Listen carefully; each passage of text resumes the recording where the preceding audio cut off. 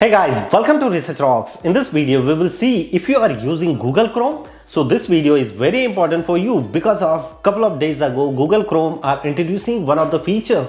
Using these features, you can solve multiple problems of yours. So which features introducing by Google Chrome?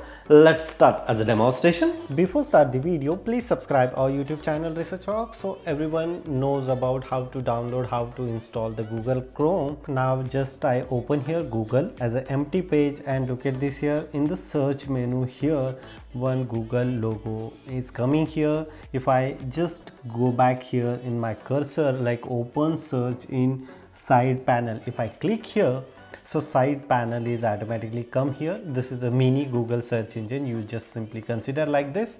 If I type here Research Rocks and enter, so look at this here, my YouTube channel related informations are coming here, Facebook page. If I click here, so the entire page is open, the remaining portion.